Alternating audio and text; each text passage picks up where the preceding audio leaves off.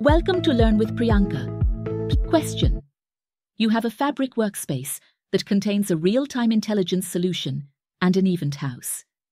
Users report that from OneLake File Explorer, they cannot see the data from the event house.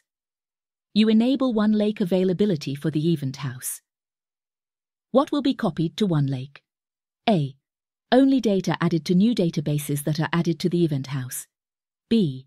Only the existing data in the event house. C. No data. D. Both new data and existing data in the event house. E.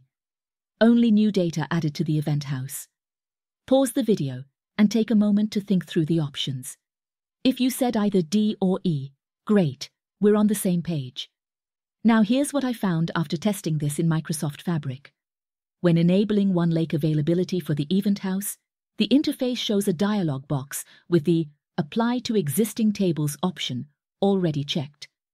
This means both existing and new data will be copied to OneLake. So, I'd choose the correct answer as option D. Let me know your thoughts on this.